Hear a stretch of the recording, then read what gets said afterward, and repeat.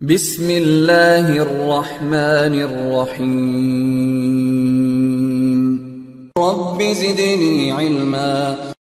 So before we go ahead with the implementation of the quality of service, we'll try to understand what are the reasons for network congestion. So network congestion, as I said, the congestion occurs when you are trying to send 2 Mbps of traffic, whereas your link, the interface actually supports less than that. Like let's say it supports only 1.5 Mbps. Now this will lead to the congestion, and this will lead to the packets being dropped, and this all actually happens. That's what exactly congestion.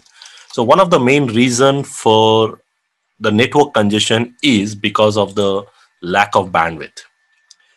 Because normally what happens is you're not having enough bandwidth, but whereas you're receiving excess traffic than what your bandwidth have. Just like I said, the example, your link speed is 1.5, but whereas you're receiving 3 Mbps of traffic. Now this will lead to the congestion. Now one of the common reason is like when the traffic is moving from LAN to WAN, because typically your LAN interfaces are high-speed links because they use Ethernet links like 100 Mbps or gig interfaces. But whereas when the traffic goes from LAN to WAN, it will be depending upon what you get from the service provider, like 2 Mbps or 3 Mbps, something like that.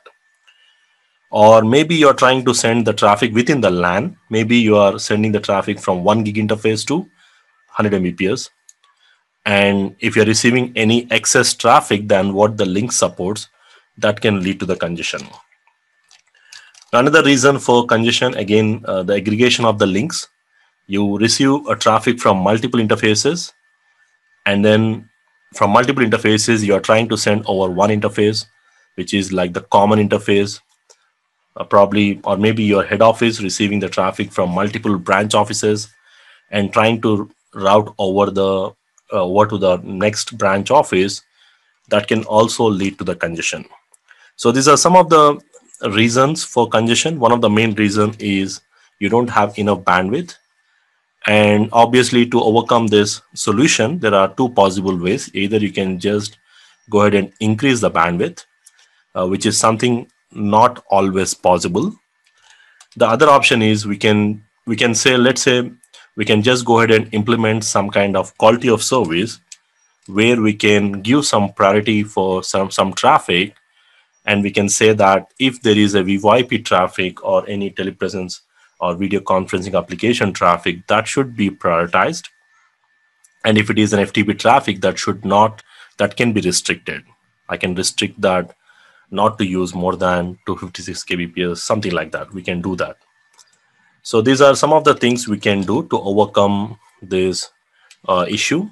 That's what we are going to do in our quality of service. Now, the next option, there is something called latency.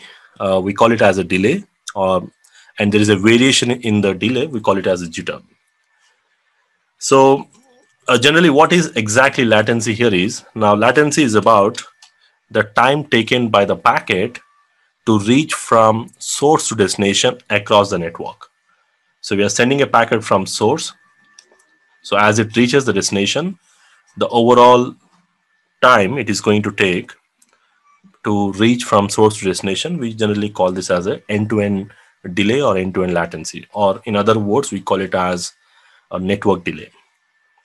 So generally, in terms of rough calculations, we can say like the recommended, like if you're using any applications, normally it should not exceed something like 400 milliseconds. That's normal case. And if you're using any real-time traffic, like VoIP traffic, then it should be somewhere around 150 to 200 milliseconds.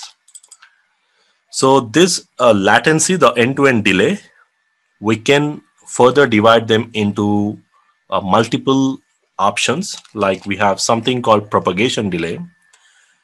Now this propagation delay is actually a time taken by a packet to travel from source to destination at a speed of a medium. So as it goes over the cable, generally it is a kind of light speed. over the medium to reach from source to destination. That's what we call as propagation delay. And again, we have something called serialization delay. Now, this is actually the time taken by the device to place the packets on the link, on the output link or outside link or the leaving interface. Okay, so higher the speed of the link, the lower the delay. So if you have high speed bandwidth, then obviously it will reduce the overall delay. Okay, so similar way we can say like there is something called processing delay. Processing delay depends upon the device, what you're using. So how much time this particular device is going to process and forward it out of the interface. Just like you receive a packet and it checks the routing table and check the next hop, check the exit interface, and then forward it. So that's kind of processing delay we call it as. And there is one more delay called variation. Now again, this processing delay again totally depends upon the CPU speed and the CPU utilization. One more thing, there is something called delay variation. We call it as a jitter. Now generally the jitter is about the packets arriving in a different delays. Like let's take an example. This is your normal packets, and between each and every packet there is a delay. We call this as a fixed delay. So where let's say in between each packet, let's say there is a 50 milliseconds of delay. That's a normal flow of the traffic. But sometimes if your packet is arriving with a different delays, like let's say here the delay is 50 milliseconds, and then here it is 100, and later on it is 70, something like that.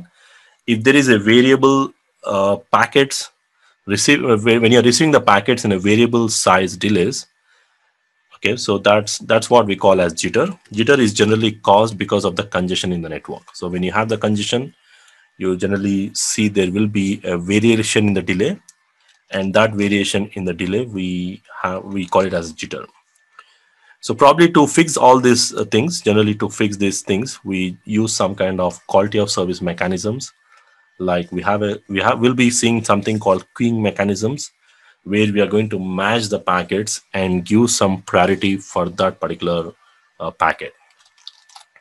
So the congestion can be because of the lack of bandwidth, or sometimes it can be due to some kind of delays, the different types of delays, and this will automatically lead to something called packet loss. Now packet loss is again where the packets are being dropped. This is again common because this all leads to the packet loss. And the same thing, like if you are sending a 2 Mbps of traffic where the link speed is just 1.5 Mbps, and the router will try to store these packets in a queue before it actually starts dropping. So by default, it will do the tail drop. Tail drop means the last packets will be automatically dropped. Now, what is the impact? The impact, like I said, some examples, if you are on a telephone call or VoIP call, you can see the voice breaks up. Or sometimes if you're using some teleconferencing applications, your picture will be jerky, or sometimes the voice and the video doesn't sync. And sometimes if you're downloading some files, you see the files, when you open up, it gets corrupted because some part of the files are not being downloaded.